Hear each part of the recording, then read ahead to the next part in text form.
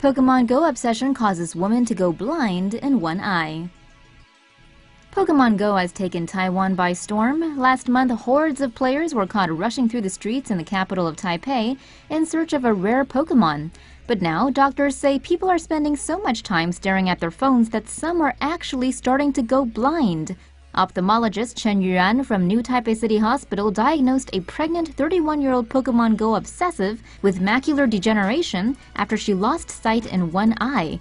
The condition is caused by the deterioration of the central portion of the retina, known as the macula, the inside back layer of the eye that records images and sends them through the optic nerve to the brain. When the cells of the macula deteriorate, images are not received correctly. In severe cases, central vision may be completely lost, while the peripheral vision may stay intact.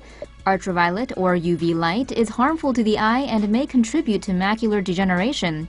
UV light is part of the spectrum below 400 nanometers. While the most abundant source of UV light is the sun, other sources include video display terminals such as computer monitors, tablets, and smartphones.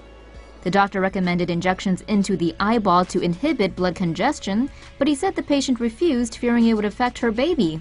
Some things just can't be cured. See a story that really should be animated? Suggest stories to TomoNews now.